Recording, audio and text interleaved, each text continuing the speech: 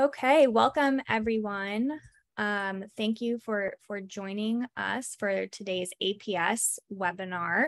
The title of the webinar today is Getting Involved in Public Engagement and Connecting with Your Audience. This webinar is part of our Engaging the Public Through Science webinar series. My name's Allie Law, and I am an APS Public Engagement Program Manager, and I'll be helping host today's webinar. We also have Claudia Fracciola on the line. She's the head of public engagement, and she will also be helping facilitate today. We'll get to introducing our panelists in just a moment, but I wanted to do a little housekeeping first. So APS webinars are brought to you as a service of the American Physical Society, connecting you with expertise of individuals who can offer insights into physics careers, education programs, and professional development for students, working physicists, and educators. So there we go. If you are not already a member, I'm going to give a quick plug for becoming an APS member. APS membership gives you easy access to valuable career information and professional development resources, such as these webinars, and allows you to get your research out to the community and network with potential colleagues or employers at our conferences and have a greater impact about the issues that are important to you through the grassroots advocacy that APS engages in. It can also help you connect with a community of like-minded folks through participations in our forums, our divisions, and our topical groups. And so if you are not yet a member, we would encourage you to join today by going to aps.org/membership. I will note that students get free membership for their first year. So if you are a student on the line, definitely check that out. So how this webinar will be working today is the first portion of the broadcast. We're going to do introductions by our panelists, and they're going to tell you about their experience and background regarding public engagement. And then we're going to turn to a discussion of some questions we have prepared, but then we'll be opening the floor to questions from the audience. So if you would like to ask a question, please type it in the Q&A panel, which you can access by clicking the button on the bottom of your Zoom webinar window. You can submit questions anytime throughout this webinar, and we will do our best to address them during the broadcast. You can turn on live captioning by pressing on or off in the arrow key next to live transcript on the bottom of your screen. And you can also adjust your audio settings by clicking the audio settings button. A link to today's recording will be emailed to you after the event and will be made available on our webinar homepage within 5 business days after the broadcast. And I also want to give a heads up that after the webinar today, we'll be sending you a quick feedback survey, and we would really encourage you to please give us feedback so we can continue doing the things you like and improve where you have some feedback for us to improve. Okay, and lastly, before we dive in, I wanted to mention that we do have another webinar coming up in a few weeks on August 23rd with the topic of addressing science misinformation. This is going to be held in collaboration with Critica, which is a nonprofit science-based organization. And so if you're interested in registering, you can follow the QR code on the screen. I'll also drop some links in the chat for you all to follow if the QR code is not easy for you to access. We also will encourage you to join the public engagement Slack space if you'd like to continue the conversation from today's webinar and connect with other members who are interested in public engagement. So again, you can access that by following the QR code, or I will drop these links into the chat for you all to access as well. So there we go. With that, let's dive into our webinar today. So we have 4 excellent panelists that are joining us, and we're going to go one by one to introduce them all. So I think we'll start with Roxanne. And I'm going to stop sharing my screen so she can share her screen. And we'll pass it off to Roxanne Hughes, Dr. Roxanne Hughes, who's coming to us from the MagLab.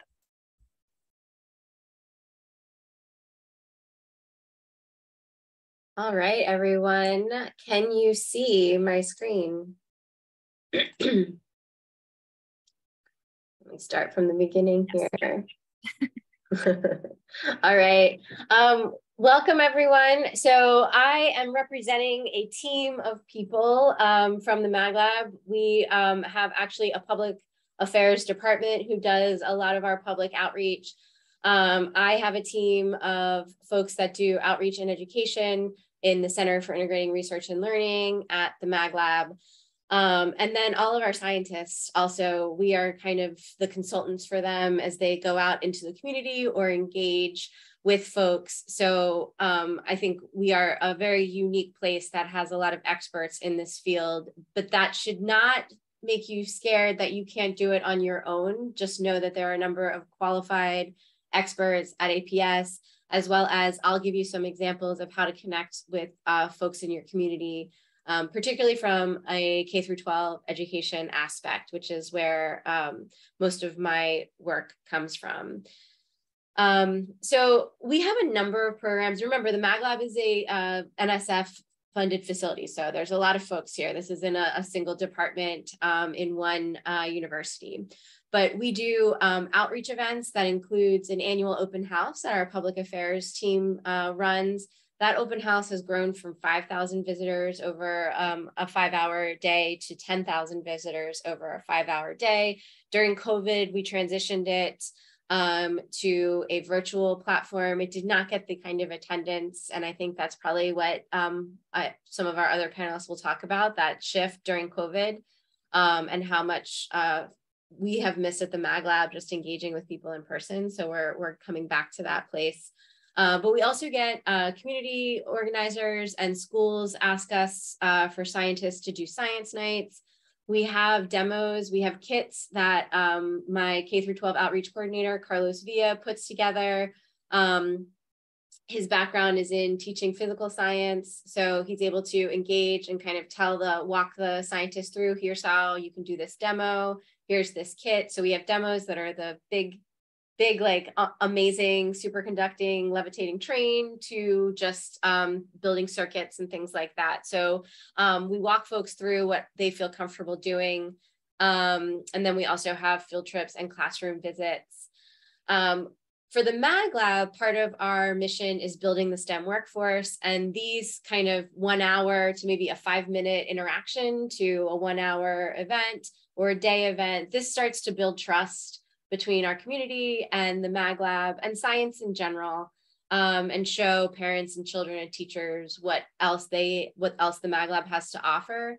And oftentimes for those folks that are calling in terms of the US school system, physics isn't really differentiated out until high school. So a lot of parents and children and community members might not have ever taken a physics class. It's not required in high school. So there's sometimes a fear, there's sometimes a complete lack of even understanding what physics is, even though it's fundamental to all of these other subjects and ideas. So you are trying to build this trust of not appearing overly intellectual or above folks when they come in for these events, and just showing them that it is accessible.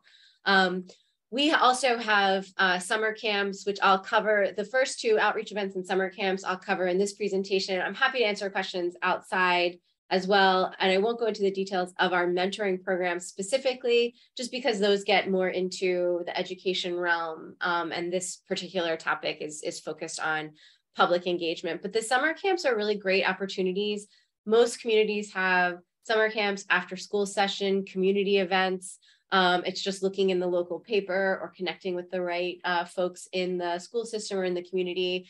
Our summer camps we run, and that just gives folks an opportunity to, our scientists, an opportunity to test out an idea, see if they're engaging middle school students. It's a tough age, seeing if they're engaging those middle school students and getting them excited about STEM and interested in STEM and physics. So This is probably the one that's most relevant, I think, when people think about public engagement and science communication. We often get the local library. We've had a relationship with them of a monthly science night, and we have a scientist from the MagLab, Julia Smith, pictured here, who develops that and would engage, oftentimes incorporating a book related to the topic. So if there's engineering, picking an age-appropriate book, which the library helped with. Julia didn't have to do all of that work on her own. But libraries are an amazing place to do this because the librarians are a really cool resource. And it's an accessible space for a lot of folks that might not ever go to the university physics lab or to the MagLab, but getting out into the community has been really, really beneficial for us. And then we've also engaged with some community efforts in some of our low income neighborhoods in Tallahassee. Again, a really cool opportunity. You don't have to be the one as the scientist to engage that. It's potentially like going to an outreach event at your university or an event in your community and meeting the players and the gatekeepers for those spaces. And our community organizers in town will reach out to us and say, like, we need a scientist for this, and we can like absolutely partner them with. A lot of our faculty have already done that work because they serve on boards, even for housing communities and things like that. So there's a lot of ways in which to get involved in the community. And then we have our field trips too, where we bring folks to the MagLab, and sometimes we have scientists that are like, I don't know if I can do a tour. We do a tour guide training, and we also have a booklet for that. But there are a number of ways to engage students and the public. And I think the best advice that I could give is don't be afraid about not getting it right on your first try, like being willing to go out there and attempt to do it and then be willing to get the feedback. And as long as you show excitement for what you're talking about, even if it's over folks' heads, they will be engaged and they will be willing to share, like, here's how that could have made more sense. Or you can even tell from the questions that they ask. So when folks pose questions, listen to that to figure out how to engage in those activities. And know that if you are at a university, there's departments that can help you to translate that information too. If you have an idea, colleges of education on university campuses are great places to do that, to see, like, how could I translate this to a general public audience? So then the second piece, just to highlight the aspect for our summer camps, trying out a lesson or an activity with an after school program. Usually it's a smaller group, or universities and communities will do large scale events, but you typically aren't working with 1,000 people at one time. You might have like 20 come in and do the activity with you.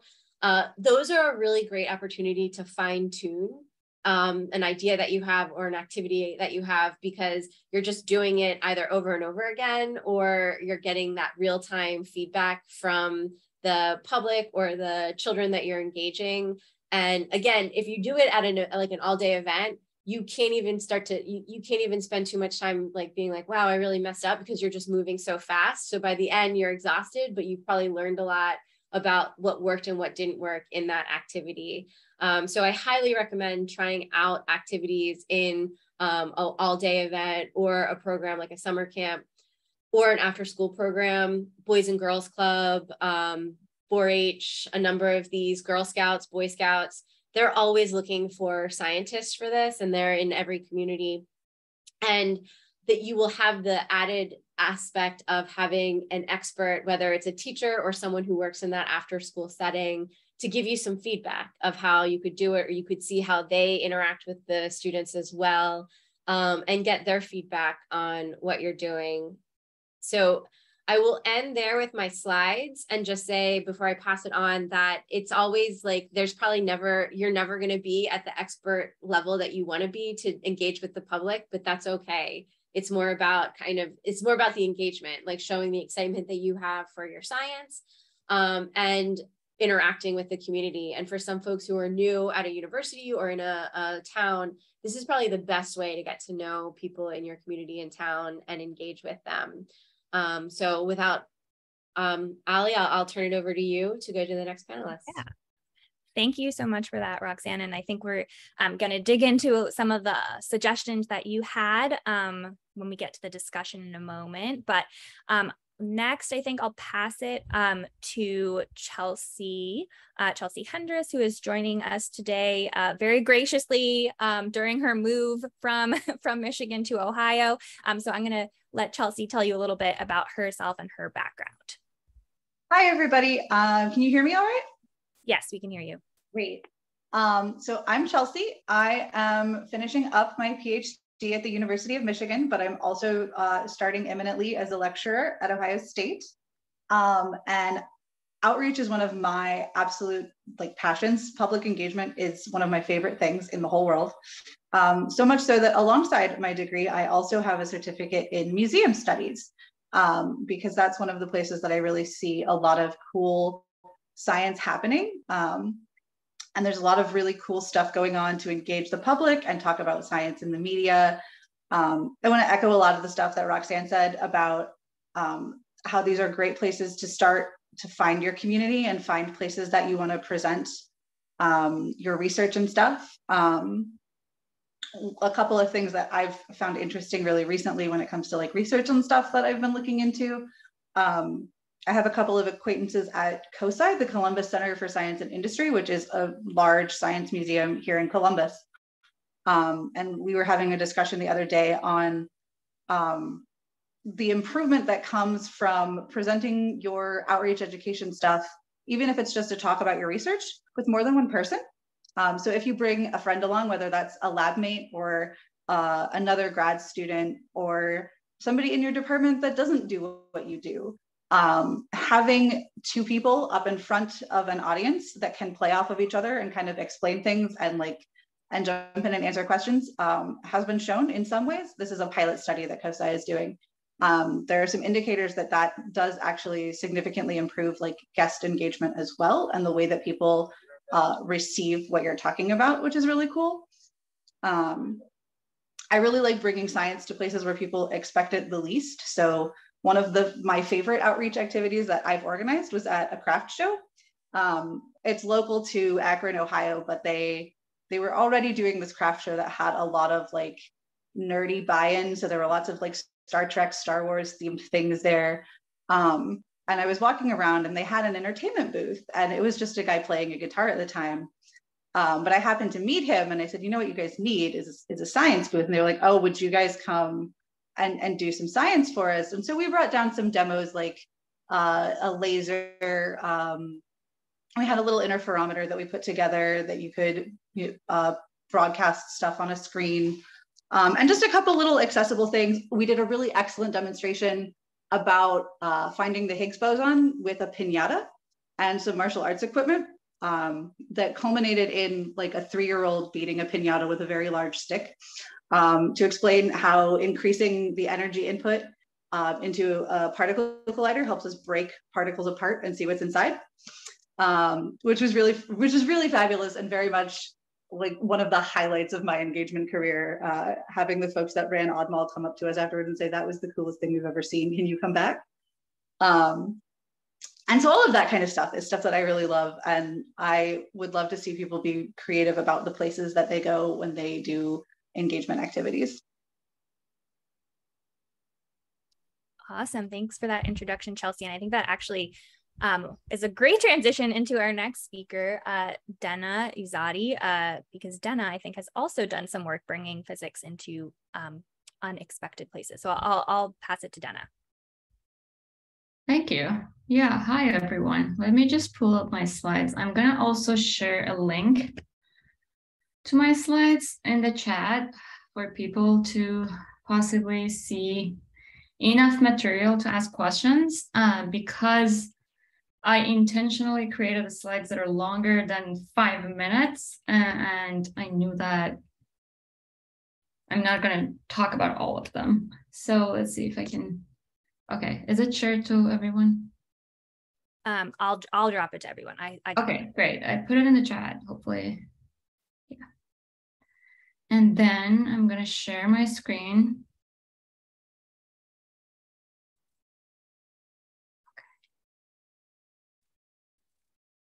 Okay, can you see my screen well? Yes, we can see it. Perfect. Let's see. Okay. So thank you so much again for having me. I will start by telling a little bit about, myself. I am a physics education researcher. And I'm also a research consultant doing similar physics education research stuff. I do have a PhD in experimental biophysics, so I shifted towards physics education right after my graduation, which was in 2018, as a postdoc. I've been also a practitioner for years now, and I do a lot of hobby art myself.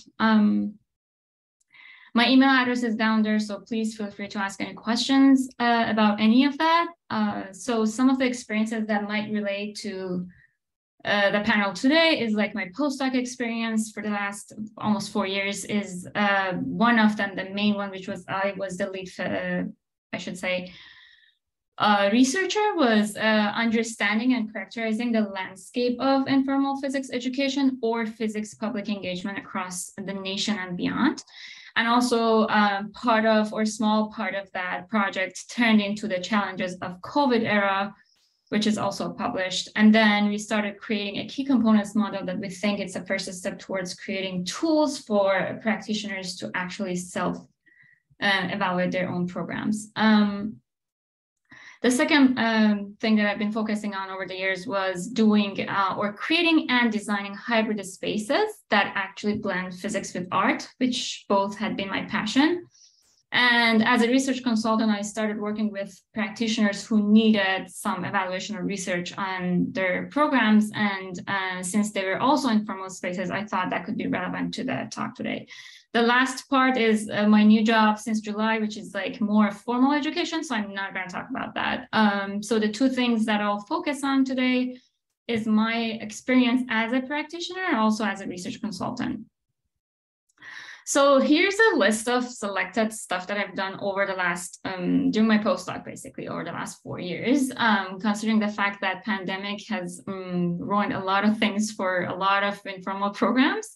Most of the things, as you see, since 2018 or 2019 towards like 2020, and then 2020, some of the stuff that we wanted to do in person turned to be actual virtual stuff. And then 2021 and 2022, and again, back at it, doing some more stuff. So I've listed, because I'm a visual person, I've listed things in this list that you just saw in small pieces, like explaining my role, explaining the actual event, and also like pieces of screenshots of the things we have done. For example, this is a website that we actually designed for Science Gallery Detroit rather than doing an in-person physical exhibition because of the pandemic. And then this is one of the events that I organized, which was called Schrodinger's Cat is in Town. We did 2 series, 2 and 1, so I'm going by the year. So this is 2020, right before the pandemic hit, and this is another one, which was in 2019. Unfortunately, these 2 were the only ones we were able to do with the MSU Broad Art Lab. And then this is like an example of the pre-post survey. I appreciated that Roxanne also talked about it a little bit, the way we had collected information from the people who joined, also caring about if they're return attendees and how they relate themselves with physics in general. So we wanted to really know if they actually are physicists or not, and what has attracted them to this event. Because this was a combination of physicists and artists, and we were hoping that the artists can break that intimidated version of the physics that we initially have in the departments and make it more fun for people. This is another example of a physics with art that I co-organized in our department during the summer of 2019. Again, unfortunately, that was the last one we did. And then I also applied for a booth in one of our local art festivals back in 2019. And I was lucky to get a booth as a physicist / artist there. We had this art and physics corner that had like a small table for kids to actually do spin art. And also I was selling my own physics themed created art for the audience. As I said, I'm happy to answer questions on any of that. These are some of the volunteer works that I've done with my colleagues at MSU, but since they were not the center of, I wasn't basically designing or creating them, I'm just like going to go through them a little bit. I was also the panelist for the Physics Education Research Conference of Blending Physics and Other Interests, which we talked about dance and sports and art, and I was just focused on the art part. For the research consultant project, I actually have presented that in the Physics Education Research Conference this year. So I thought it would be easier if I just like put a QR code here for people to check the paper we have submitted, which is going to be published in the next month or so. And also the poster I had. I'm happy to answer any questions, but for the sake of time, I'm gonna stop here and let you go through my slides if you have more questions. Thank you, Dena. And last but not least, I think we'll pass to Eva Kostadinova to tell us about her background. Sure. Hi, everyone. Let me find the slides. Well, we'll see. Not this. I'm preparing syllabus for a math class. But hi, thanks so much for having me. I'm Eva Kostadinova, and I'll just briefly tell you about me and my science and how the science I do requires a lot of public engagement that's currently lacking. So this is me. I'm currently assistant professor at Auburn. I did my PhD at Baylor in 2017, so pretty recently. And I focused my work on transport problems and disordered matter with non-local interactions, which sounds like, a bunch of fancy words, but essentially a lot of the work I've done is interdisciplinary between math and physics, which requires a lot of communication. Even just to do your work, I had to learn how to practice communicating very sophisticated ideas to colleagues who are not from the same field, which was kind of my first real attempt at communication, which doesn't come naturally, but had to be learned. And on another side of things, I'm a female international student. Well, I was a student. I came from Bulgaria. So I did my bachelor's in a small liberal arts school, Furman University in Greenville, South Carolina. So there was a lot of this kind of like, feeling that I'm not sure if I'm right for science. I don't know if I'm going to fit in, if I'm going to be as good as everybody else. And again, communicating your ideas became really important in that sense to fit in and career-wise. This photo on the right is me and my sister dressed up as the butterfly effect, which is one form of really communicating your ideas to, a bar in downtown Chicago. But basically, it was in a year where the Nobel Prize for Physics was given for development of chaos theories. So, and the butterfly effect basically says that the flapping of a butterfly in one part of the world can cause a hurricane in another part, because climate is a very complex interrelated system. So here's one type of published engagement that went really well. Best Halloween costume ever. We could never repeat a better version of this. But the scientific work I'm doing, again, lies at the intersection of a lot of different fields. And I've just briefly listed the directions of the topics I work on, which are rather dispersed. So in one project, we study how origin of life started on Earth. So at the very basic step of how inorganic molecules spontaneously started forming organic molecules that are building blocks of life.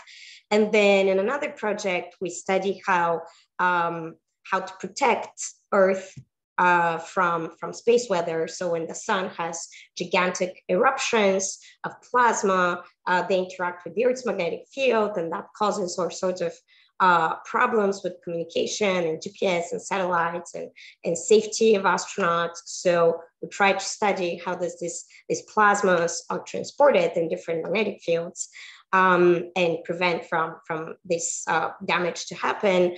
And yet in another project, they studied very fundamental physics of what happens to the laws of physics when you remove gravity. So for this, we have an experiment that we work for on the International Space Station, which where we study how particles self-organize and move around in the absence of gravity. And we're trying to redefine fundamental principles of chaos and self-organization stability in the absence of gravity.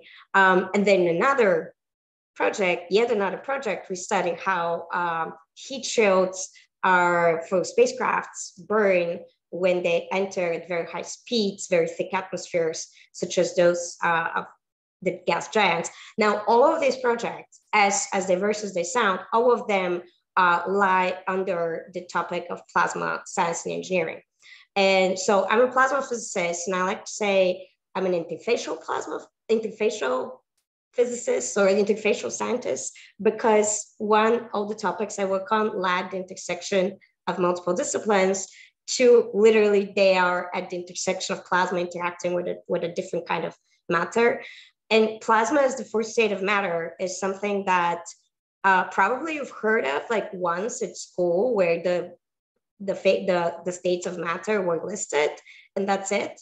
Yet you see all sorts of applications currently are enabled. So, and I haven't even listed some of the big ones, like the electronics is powered by plasma processing. So, you know, the cell phone is possible because of plasma.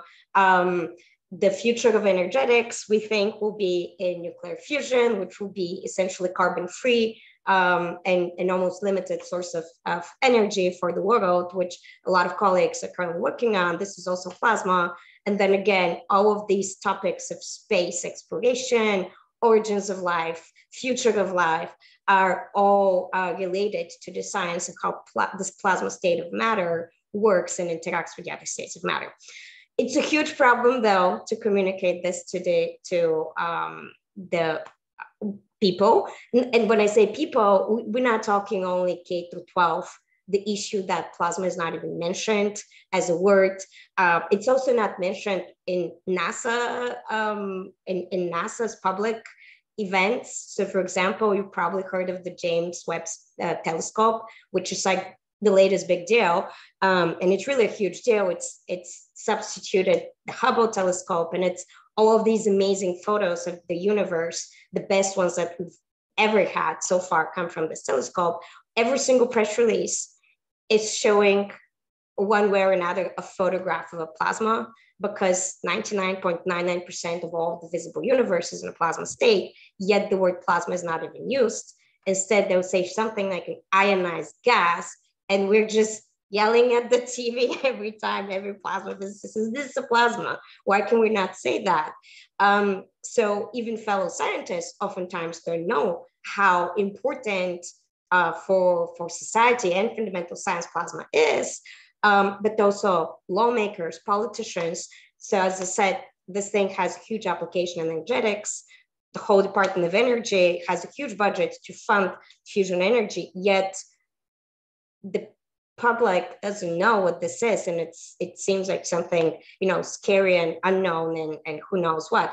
So actually, I would say the difference between, well, probably the difference in what I'm doing in terms of public engagement is that a lot of what I'm trying to do is field specific, and it's because as you may have heard, there is a ton of amazing work done in STEM.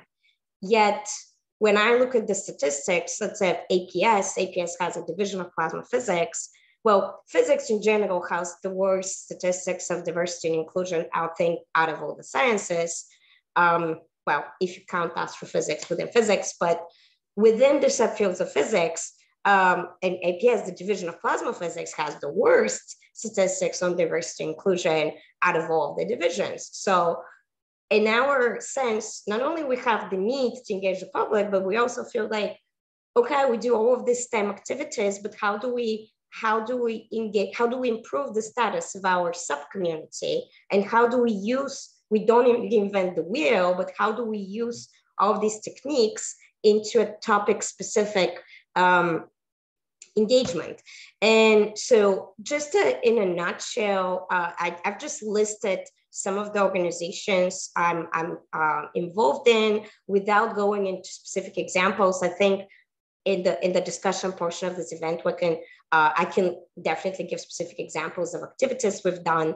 But I started as a student going and giving talks to schools about plasmas, but then eventually with time, I was looking for ways to invest similar amount of time and have more impact of what I'm doing. So I started being involved in organizations that manage the people who do these things. And I found out one of the most powerful things was to just really know who are the other people who do this. Just build networks of practitioners who work in STEM education, or who are plasma scientists like me who do outreach activities, or some people who do projects with K-12, or teachers directly. So we're trying to build a community of people who know each other, share their data and information and strategies, so we don't reinvent the wheel, but we maximize impact. So, and I've listed here some of the websites of the organizations I'm directly involved in. The Plasma Now is a network for outreach and workforce. This website is very useful for aspiring colleagues, but also for the general public, because it includes 2-pagers, which are simple explanations of things that you may know, but the explanation of how this is a plasma. So for example, explaining why lightning is a plasma, why fire, and in what circumstances fire is a plasma, explaining the aurora or the northern lights, those are other plasmas as well, plasma and technology, all of these things that I talk about explained in an accessible way. We do this primarily for K-12 teachers, but in general, like I've personally looked up these 2-pagers even before I was part of this organization, just to explain to students sometimes when they ask me a topic that's slightly not my field, and I don't want to misinterpret what is really, I should say. So this is Plasma Now and Coalition for Plasma Science, 2 organizations that do this kind of build information for the general public. The Fusion Power Associates is another organization which is focused on this application of plasma, which is fusion energy. And basically these people, they aim to bring fusion energy as a commercialized, viable source of energetics in the US and in the world. So they have these direct ties with industry and national labs and international communities. And then from there, our plasma community is actually currently in the process of building networks. Magnet US is a network of people who are interested in the science of magnetized plasma, so plasma in magnetic fields. LaserNet is a similar idea of a network of people who work in plasma with laser interactions, so laser interactions with materials that produce plasmas. And then, of course, I'm heavily involved in APS, because APS has this variety of groups and divisional committees and subcommittees where I can really do service directly interacting with my community. The final thing I would say about the networks is that because we have the need to communicate these things, and we have this emergence of networks, we also have oftentimes collaborative grants among multiple institutions, because plasma, again, plasma topics are very multidisciplinary. So it's actually not only advisory, but necessary to do effective plasma research, to work with somebody who is outside of your field.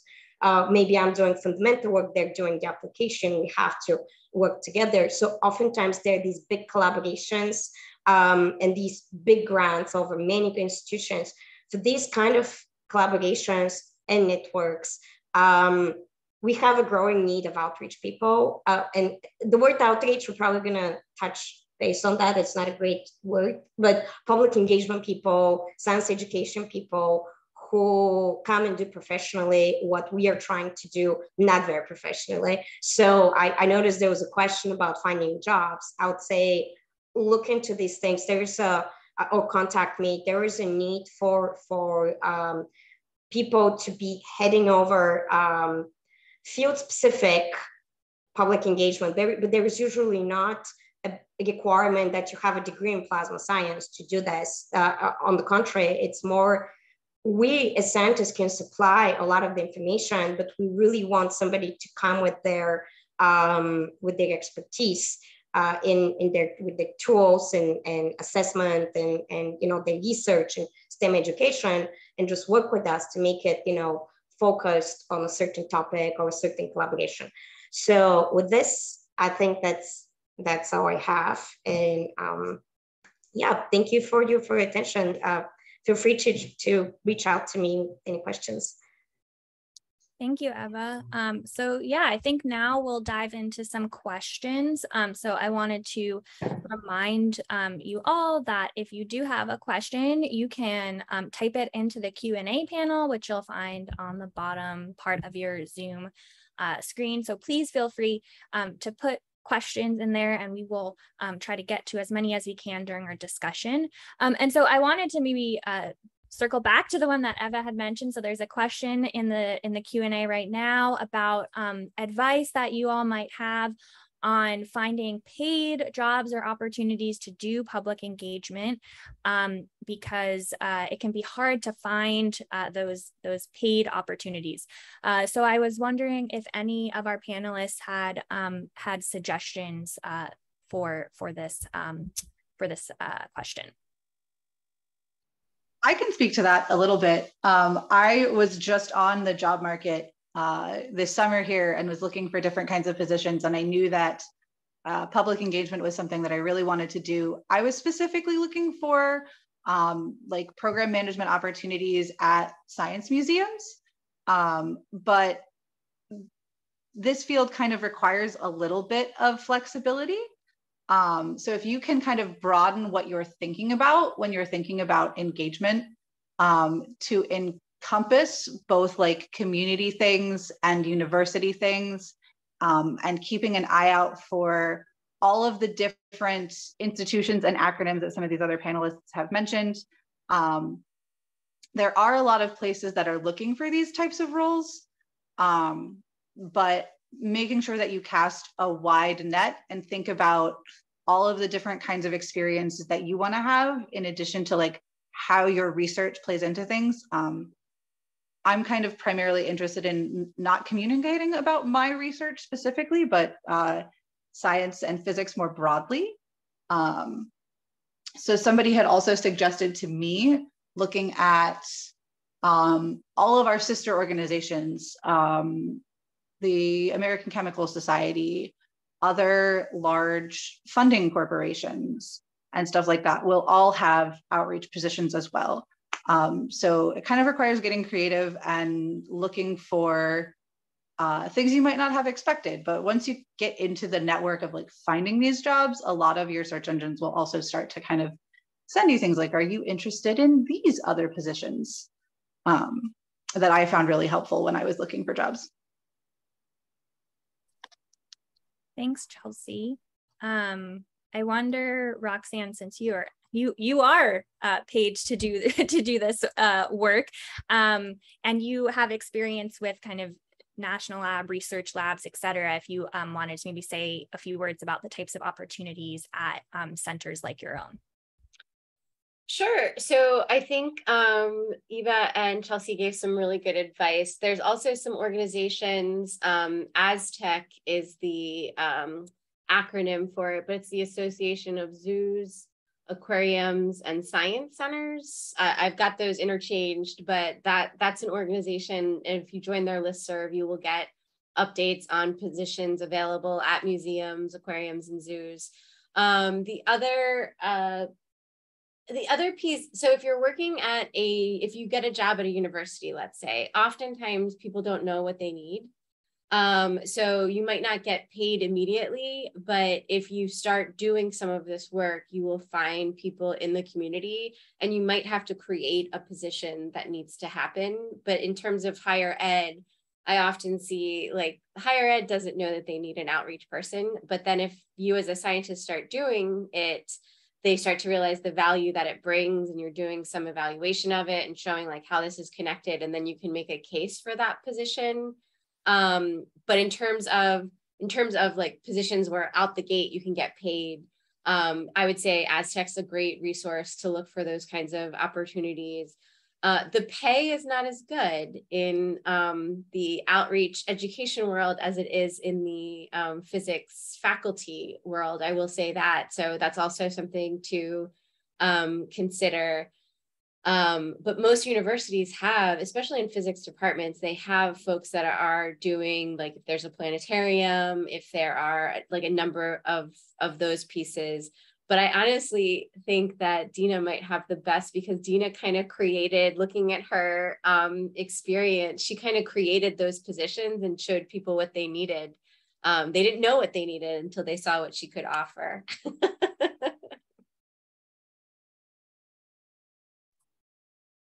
Yeah, Dena, do you want to speak a little bit to that, your experience with getting paid? Definitely. So I would say that if you are not looking for a full-time position, then your life might be easier, like finding hourly paid jobs in the science museums or like different types of things like that would be easier. For me, things were easier because I was getting paid as a postdoc to do research on informal physics or physics education, the physics outreach, as most of the people call it, or public engagement, but the word that we use now is informal physics, which we think is broader. So it was easier for me because I was doing my own job as a researcher on that. And then part of my job was interviewing and surveying the program leaders in different states doing that. So while I was doing that, I learned a lot from the practitioners, and I also started doing things on my own. But you're right, I've heard that a lot, that finding full-time, at least paid jobs is harder. So if you can have like some other job as your full-time job, and then do this on like as an hourly paid job or a side project for the start, as also Roxanne said, later on people will value you or value your work and know that, oh, we didn't have this, but now that we have it, we can see how much impact it's having. But yeah, I've been hearing that from my colleagues too, that finding full-time, good paid jobs is harder, to be honest. Go ahead, Claudia. Yeah, I just wanted to add, like, there is a growing number, however, of positions available. Like more and more, the science community is understanding the value of this. So for example, if you're a graduate student, the AAAS has an amazing media fellowship that it's a really good place to start to set you on that career. And they also offer many different certifications. All of that helps. Within higher ed institutions, like, yeah, everyone has mentioned there are labs, but also there are STEM centers within the higher ed institutions that normally have positions related to that. Sometimes there's a lot of places for science communication that you can look into, and there's many like freelance positions for that you can start as a grad student, so that once you finish out your PhD, you have more networks and connections. But on that note, we are helping build a network of people that work on the spaces of public engagement and informal physics science, so that we want to help you find those connections, and Ali will be able to speak more about that.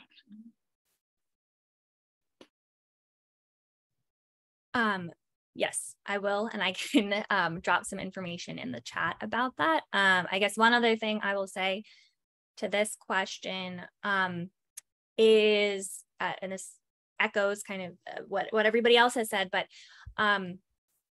national labs, NSF science and technology centers, any NSF grant, but some non-NSF funded grants as well, so DOE or other funding agencies, often have a broader impacts section in which people at least are supposed to say how they will have some, impact outside of their research team for the work that they're doing. And so for the bigger centers, there are usually paid roles available for someone who's going to, for this multi-million-dollar center, direct some of the engagement work. So that would be another avenue that I would explore in terms of looking into funding agencies and big centers that they have recently funded. There's probably going to be an engagement role at those locations. Yeah, I just wanted to reiterate on that point, because I'm engaged in one of these centers right now. You really don't have to have the scientific background for the specific topic of the grant. And specifically look at, for example, EPSCoR, NSF EPSCoR, there's a NASA EPSCoR and DOE EPSCoR grants. Those are grants that aim to to increase government funding in states that lack enough government funding for science and research and technology. So there are some thresholds. And since I'm in Alabama is a state, these programs, while our EPSCoR grant is it's shared among 9 universities in one industry. So it's a very big grant, over $20 million. It's focused on plasma technology, but a huge portion is, maybe the most important portions of this grant, is that it has to actually demonstrate impact on the workforce development. So it's no joke, it's people really have to demonstrate in these grants some outcome, instead of just reporting, oh, and we did this and these activities and it was very nice, but they really have to assess and argue that they made a difference at the state level. So I can't stress enough how much we need the expertise of people who do this professionally, and don't worry about not, knowing plasma science. That this is the part that the scientists can do, but the other part, the assessment and the STEM and the approach, is really important. So yeah, don't shy away from topical things just because you're not that major. Thank you, Eva. So I know it looks like thank you to our panelists who've doing some chat-based answers to some questions. So there was a question about lists or kind of places where we can find public engagement opportunities, if they're centralized lists. So Roxanne, I think, added to the chat the link to informalscience.org. As Claudia mentioned, stay tuned for the fall. APS is also working on doing having a more physics-specific resource developed, and I will I think after today's webinar, I can follow up with you all. We're in the process of actually planning our fall activities for this. And so I can send that around to you all, but this will include, we hope, an avenue for people to share opportunities that they come across or that they're leading. I think, let's see, so we should also jump to, I'll just voice another question that was in the chat here for people who are not following along. Ideas for how to keep, does the panel have ideas on how to keep programs, public engagement programs or activities sustainable? The pandemic obviously has had been a big challenge for keeping up funding and support for some of this work. And so does anybody have any advice for helping sustain public engagement work if you are involved in that? And I know Dena, maybe you had put an article in the Q&A to answer that, but do you want to speak to that a little bit more? Yeah, sure. So that article is what the study that we did last year on the effects of COVID-19 on some of the informal physics program activities in physics specifically. We interviewed 15 different program leaders and asked them during the pandemic, what is going on with you? Is your activities actually been running, or is it something that you have been like paused? Have you had laid off? A lot of different questions, because some of them had been interviewed initially for our landscape project, which was the other project that we talked about, it was easier to do follow-ups in shorter time and get some information from them. So yes, lack of support for public engagement is real. Let's just all acknowledge that. I think one of the things that the program leaders are doing is like the heavy lifting of doing all pieces mostly. I've had a lot of faculty members or other staff members who are doing things on their own. This was even before COVID, and COVID had made that even worse. From our study, we figured that the programs that had institutional support or more sustainable or systemic institutional support were able to move forward better in general. But yeah, so what should we do then? If I'm running a program, if I'm a practitioner, what should I do about it? I think this is a fight we should just keep fighting for, so that we can make, we all physicists are all the gatekeepers of the physics for the public. So I should say that this is our responsibility to make this happen one way or another. So if you think that your department is not supportive, if you can at least like get a number of people who can help you make this happen, if you can find donations, if you can find ways to apply for small grants through APS or other places, or if you know researchers or people who are doing this and you want to get their help, just do it on your own. Unfortunately, I should say that this is the best way to show that this matters to the universities, and also like, because the pandemic has focused a lot of the energies of the institutions on the things that they wanted to sustain in the formal spaces, which means classrooms and all this stuff related to that. Sometimes it's not just intentional, they just don't remember the fact that public engagement has been going on and it's been the center of a lot of things in their universities. So just like talk to your chairperson, talk to your leaders in the department, and try to get as much attention as you can back.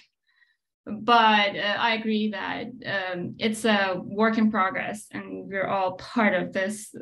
And as much passion we have to put into this to make it happen.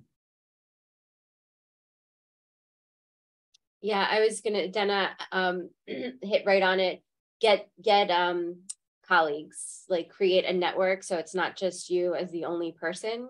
And as you build that network of folks, then it's easier if one of you can't, like if you're doing like a science night every month at a local library, it's good to have some other folks that are willing to do that. That makes it sustainable without the funding. It's voluntary at that point. But what will happen is the more you engage in science night, in science salons, science cafes, you will meet people that are like, I want to put you in front of this group, or I want to connect you with these folks. And I think Eva made a really good point too, of there are a number of places that need these MRSECs, the other locations that need the broader impacts piece. You have to meet those people, and that happens at conferences, that happens at whether it's APS, whether it's FOAP, whether it's the materials research sciences conferences. You will meet like-minded folks, and you can go to the education and outreach and public engagement sessions. And that's where someone will be like, I just lost my outreach person, or they graduated because they had hired a graduate student. So those are the opportunities to make it sustainable and to find out about funding, is to utilize those networks. And then I saw Ryan's question, because I think it's related. is if you want to convince folks in higher ed or your organization, data. We're talking about scientists, so collecting data on the impact of your programs. Everyone in their slides showed you some evidence of what they're doing and that list of how many new people showed up, how many, whatever the metrics are. And I'm happy to answer any of those questions if folks have those. But if you can present data as to what would speak to, and it's unique to each institution, what would speak to the person that holds the purse strings, that can convince them, that data could convince them that they need a person. And it might not be in higher ed, and I like for labs, it might not be full-time immediately. It might be half of your time could be spent on that. And then you get to work more on doing that and getting that. But the data speaks so much. So starting out the program and showing them how valuable it was. And sometimes even the data might not speak to it, but just showing them, like if you have an event, like showing them how many people and the faces, that can warm even the coldest, like data, like quantitative driven person, which is also really powerful.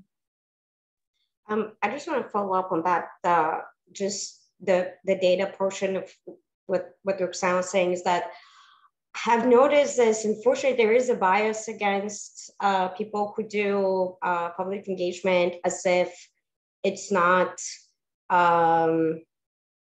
research backed up or it's rigorous enough, especially when you go to do some such work for national lab or for a department at a university. And I don't have that much experience, but I've heard these comments.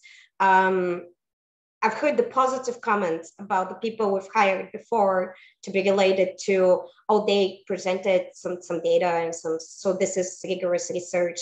It is a way to really, as Roxanne said, even if the data itself is incomplete or, you doing research is the same as anybody else doing research. Out of one study, you can't be 100% sure in, I'll go 100% this direction or that direction, but demonstrating the scientific methods, it seems to be key to kind of win some of the people who are just, unfamiliar with what you do. I'll also add, and this was put in the chat both by Claudia and myself, a link to archive where there is a white paper that was written by the Committee on Informing the Public here at APS last year that was the paper itself advocates for the consideration of public engagement work in career advancement decisions. They wrote this white paper to accompany a draft policy statement that is under consideration at APS right now, which would advocate for considering public engagement in career advancement decisions, just like teaching and research and service nominally are considered in those advancement decisions. So I mention this because not just because of the advocacy, which I think we can say APS is seriously considering adopting a statement such as this. It's under consideration now, so stay tuned.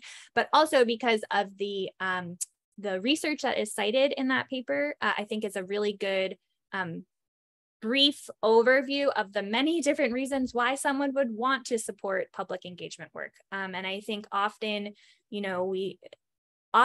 people, physicists will think, oh, well, the public engagement work, it's only serving the community, right? It's not doing anything for me or for my department. That's really not the case. There are many benefits to doing public engagement for the organization who is sponsoring it, so the physics department, the lab, et cetera, as well as the facilitators, the people who are actually doing the engagement work. So there's many reasons to be engaging in it, and I would direct you to that paper to get kind of a brief overview of some of the research that supports all of the different benefits of engaging the public.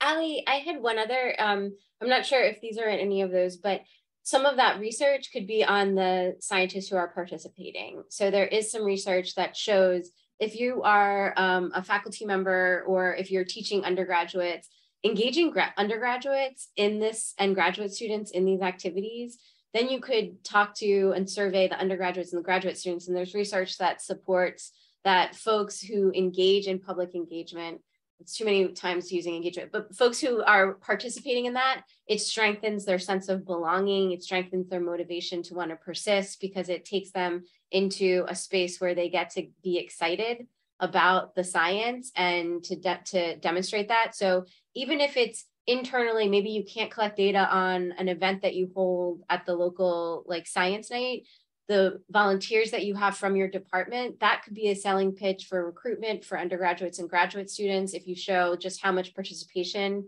impacted their commitment to the major. And that could be a pitch to your chair. And the same if you're a graduate student or a postdoc doing this work, just collecting information from the other graduate students and postdocs or undergraduates can be a real selling point of just like morale, like a morale booster, even if you can't see the impact it made on the public.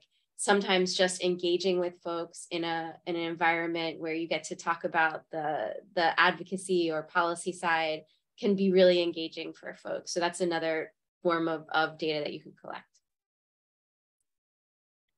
Yeah, thank you for bringing that point up. That is a good, another benefit and area to consider.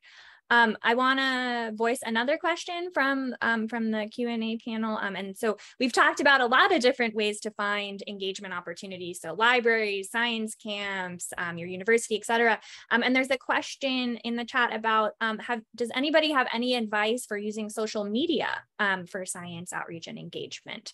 So I'm wondering if anybody has any experience or advice for the social media realm that we all engage with now. I could start, or Eva, do you want to start? Go ahead. I don't have extensive experience, but I can tell you from maybe trying to advertise, trying to communicate scientific content.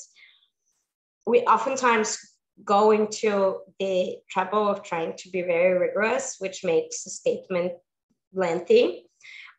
So I've noticed out of all the social media that I've operated, that Twitter and Instagram are the most successful ones because of just one sentence and a picture kind of thing.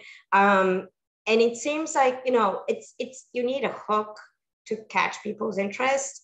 And then they'll reach out and they'll look for more information. I mean, you can have, I'll just say, these are the ones where I feel we're communicating the most information, even though it's with the least amount of words.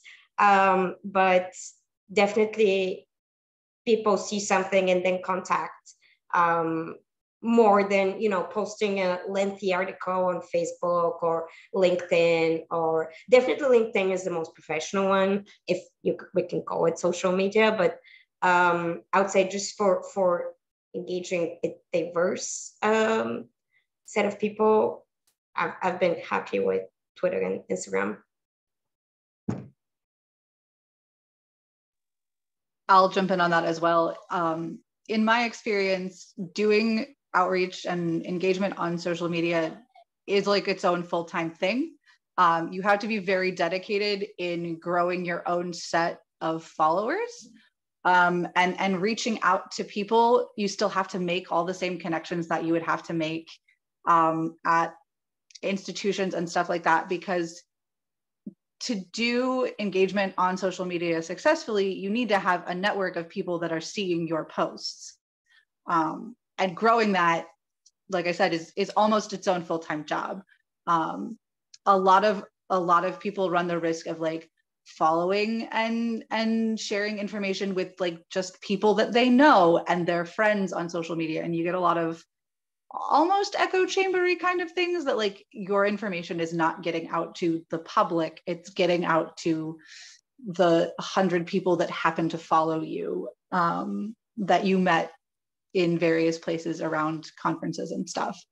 So if that is something you're interested in, it does take dedication. I myself am not super comfortable on social media. Like, it's just not something that I participate in very often. I get my news there sometimes, and then I lurk a lot. It's definitely a great place for information when you know who to follow. And I think that some great links have been posted in the chat Physics Girl is wonderful. I love her videos. There's also Steve Mold, who does excellent physics demonstrations on the internet, but is something that feels like it takes a lot of buy-in up front. And so as long as you're aware of that, it's great. But the other thing is, if you can get a job managing social media for a larger institution, that is also an outlet. If you really like being on social media, that has its own set of dedicated followers. People will look for, the Kavli Institute to tweet stuff, and that kind of thing. That you'll be able to see what's outside of your social media network sphere.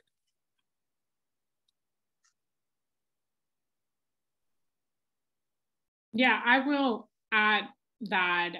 So using social media, it's great in many ways for professional development, even if it's just sharing your research.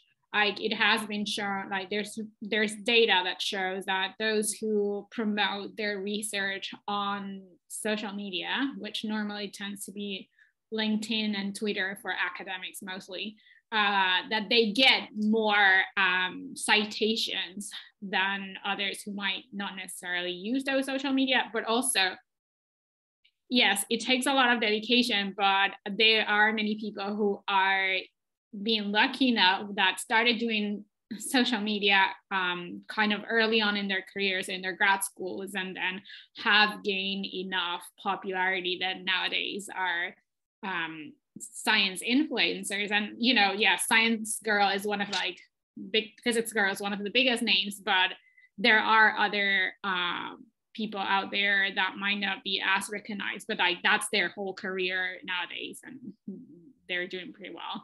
But yes, a lot of institutions also are asking and looking for people to do their social media. Like APS has a dedicated person doing social media. I think from a scientist perspective too, Dena demonstrated this, like the article that she and her colleagues published in Physics Review of Physics Education Research, they wrote more of a more general public piece, and that's what she shared in the chat. So even if you're publishing something, you could probably work with your communications office to get, whether it's an op-ed piece or an opinion piece, and those are much shorter. But you can see most folks, like that's how I'm a qualitative researcher. So I can't get anything in social media because I'm like, this needs to be engaged and thought about and discussed. So I don't do social media, but I have done op-ed pieces, so I can share that on my Twitter account or LinkedIn account. And that can also engage the public in a way that I'm never going to be savvy enough to get followers. So I leave that to Physics Girl and Shonda Prescott-Weinstein, who does an amazing Twitter feed. So that's how, someone like me who might not be as good at that, that's how I can engage with the public via social media through those op-ed pieces. And our communications department really helped with the development of that.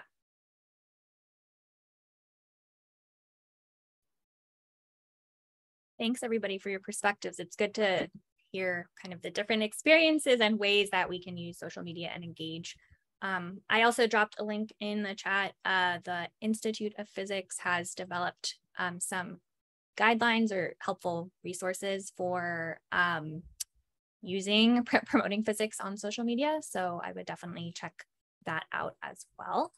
And I want to maybe in the next bit of time we have here, we've talked a lot about how to find opportunities and different ways to engage.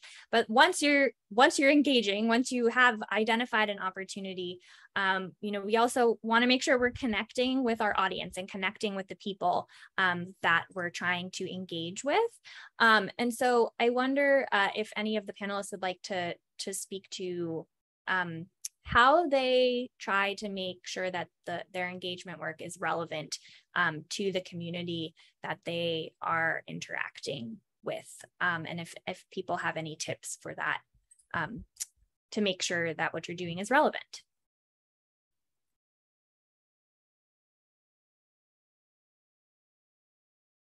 I can share a little bit about my experience.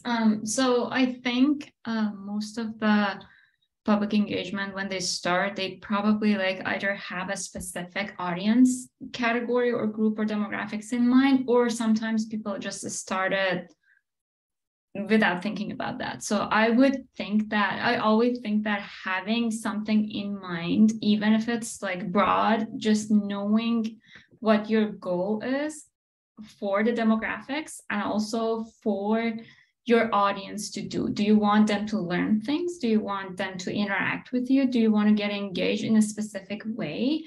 Or do you just want them to hang out?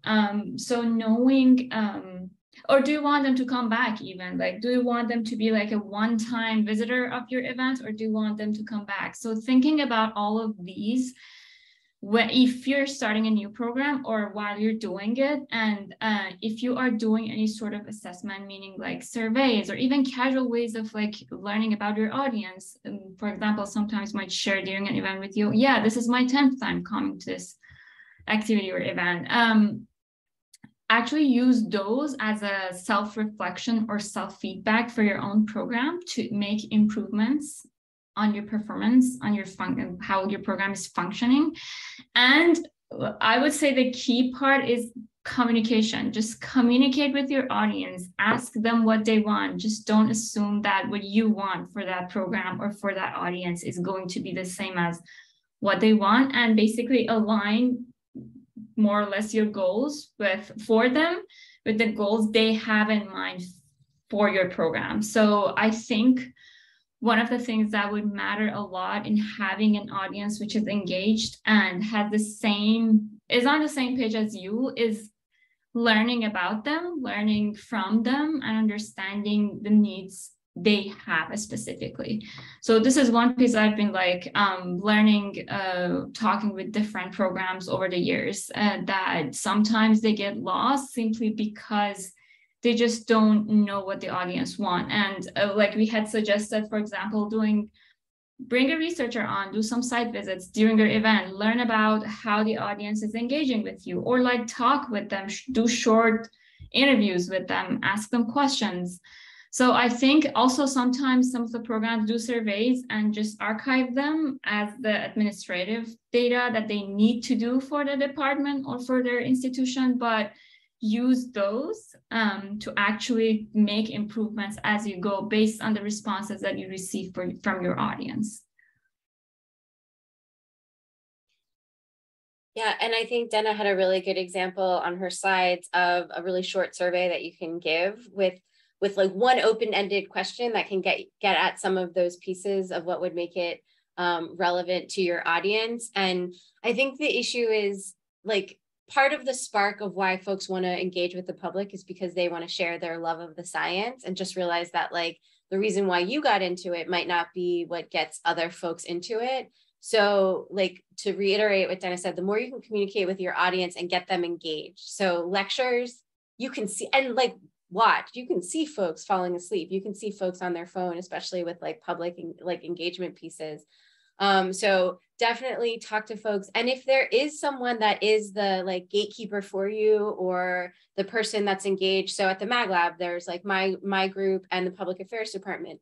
Ask them for advice. One of the constant mistakes that I see our scientists do is say that they can do it without any advice from anyone that has done it before, and they go in and so take that advice and ask for it from folks who have done that work. If you know that there's a really strong communicator at your institution, or even on social media, contacting them and asking them about those pieces and the constant feedback from your audience.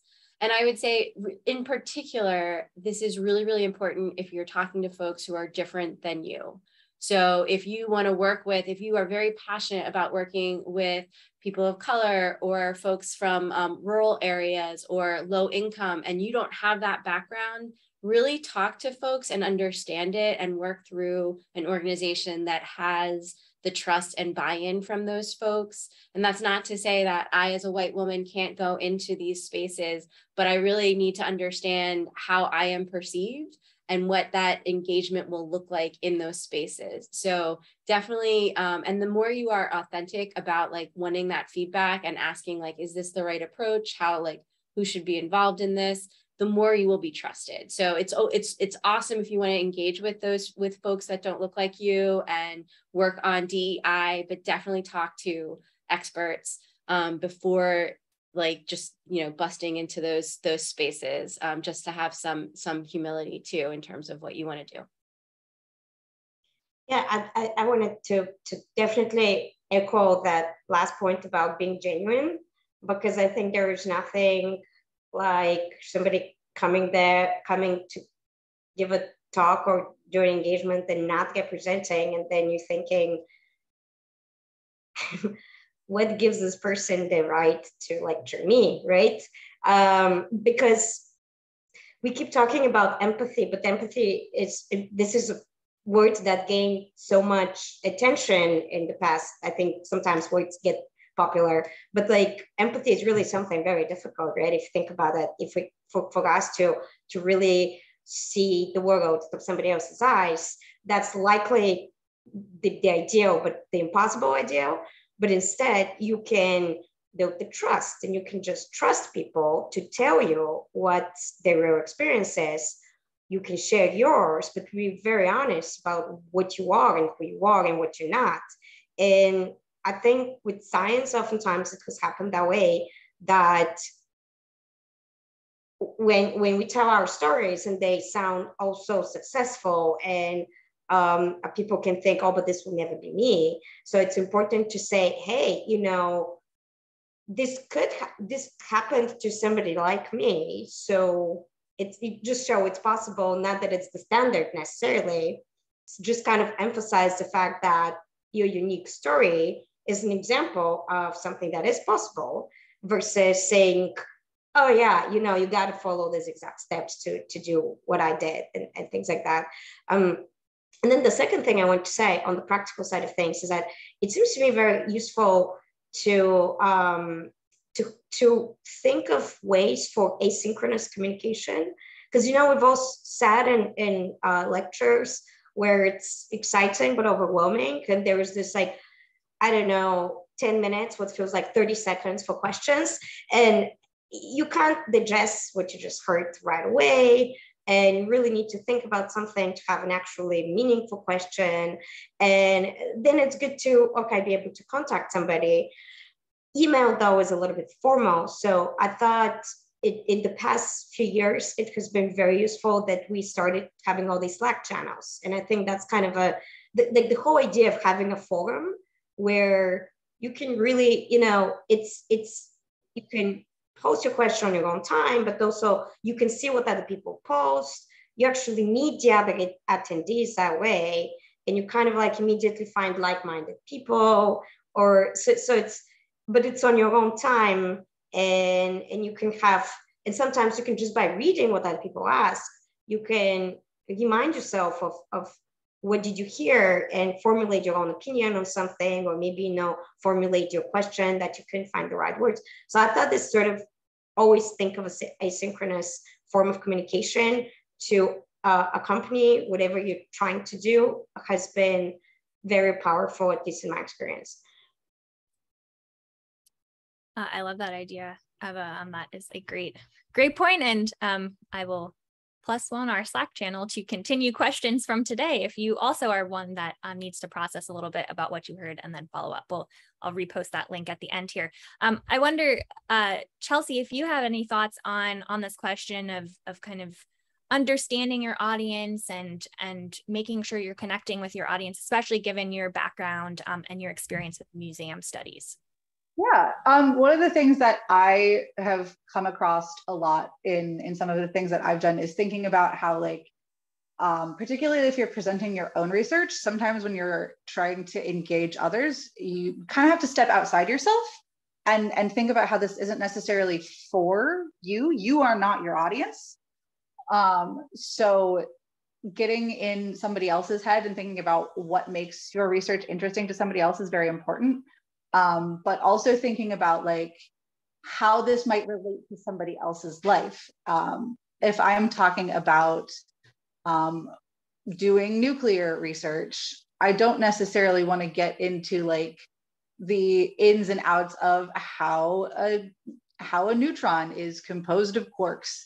That might not be interesting to people, but what will be interesting is the facilities that we work in, and how all of that kind of stuff, like these are things that they never get to see. So it's going behind the scenes and seeing stuff that they may have seen in popular media, like Chernobyl was a big popular thing a couple years ago. And I know that I ended up talking to a lot of people about like, what do you do at a nuclear facility? And I'm like, it's just like they did on the show. And all of that kind of stuff, thinking about how you can tie into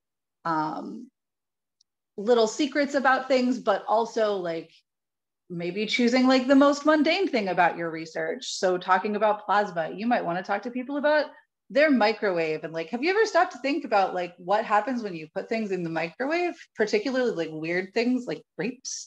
And that kind of stuff can also be really engaging, and folks can do it at home, sometimes safely, sometimes a little bit less safely, particularly with microwaves.